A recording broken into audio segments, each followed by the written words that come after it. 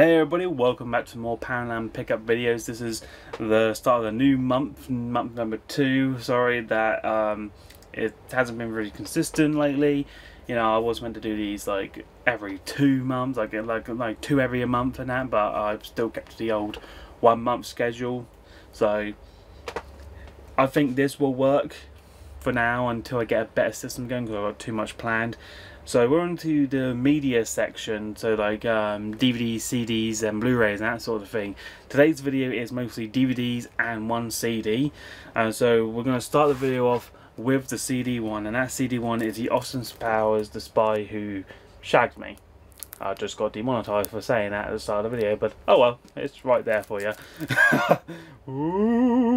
Okay, on to the DVD movies. We are starting off with an anime movie called the G.I. Joe movie. I didn't even know there was an animation of this or a series, but there is, and this is the movie format of it.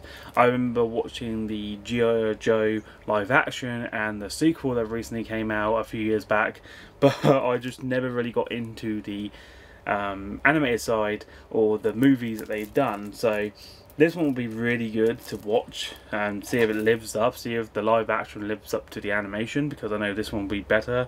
It is rated PG for parental guidance, so this will definitely be on my boxing list, but you know, I now have a G.I. Joe movie.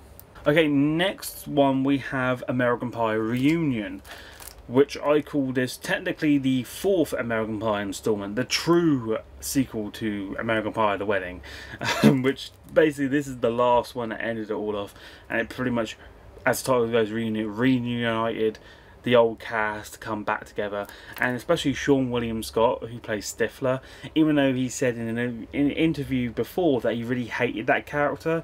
And I pretty much understand, like, he's pretty much like Stifler's a dick, that sort of thing, and Sean William Scott doesn't really like that character, but when you're getting paid to do something, you have to really become that actor, and you know, it's a job at the end of the day. But he did say he really didn't like the character at all, and I quite liked him in the team up with The Rock as well, so I really hope he does some more movies, and especially with The Rock in the future.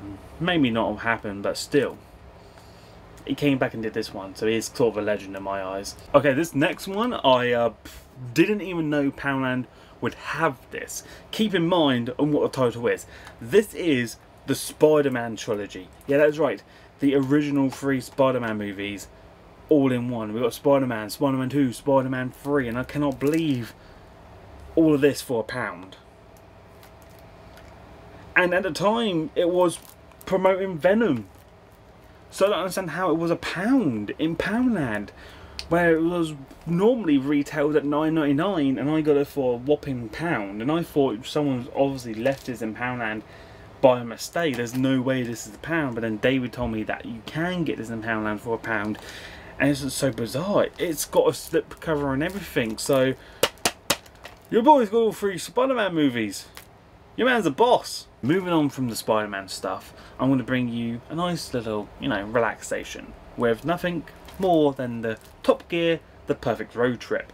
Now, this is the first Perfect Road Trip. There was a second one, and I do technically have all the specials on Massive Big Box Set. I got rid of all the individual box sets because I needed space for my other stuff because I didn't have the room, and I got rid of the challenges, which I forgot to get rid of the challenges. So I'm slowly recollecting my Top Gear, but I really hate now that they're with Amazon.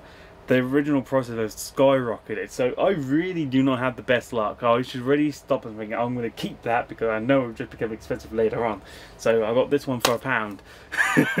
I wish they were all like that. It made my life a lot easier. But the Perfect Road Trip, can't wait to rewatch the one. I can't wait. I think I've already unboxed this to my channel, so I don't have to do another unboxing video for that one.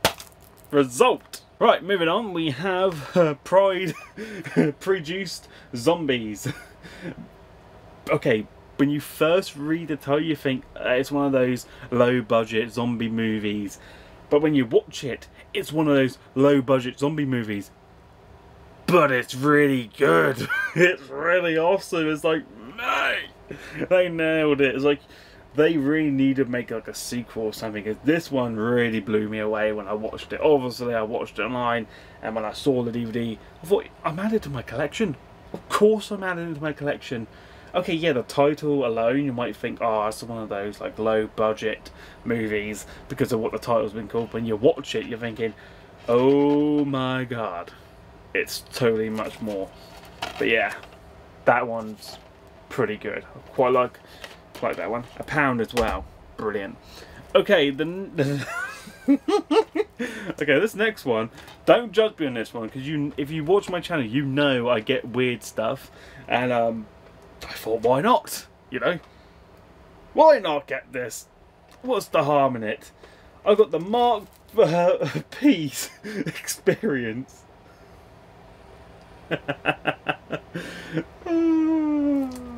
Now, I would say it gets better on throughout here, but I have no idea what the hell this one is. Like, this is... It depends how you want to pronounce it. I call it the 4400, people call it 4400, people call it 4400. You take your pick. I'm calling it the 4400 because of what it is, okay? You know. Now that that's taken care of, we come to the last lot. And this one's really good. This one is none other than the Winter Soldier. Just not the Winter Soldier you were expecting. I behold you, the Mad Max meets Riddick, which the Sunday Sports... Wait, why is the sports rating this?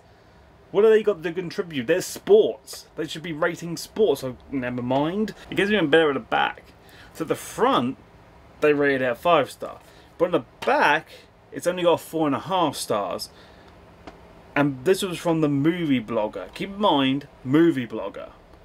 The movie blogger took off half a star. I don't understand how it managed to get 4 stars because it looks like one of those low-end budget ones.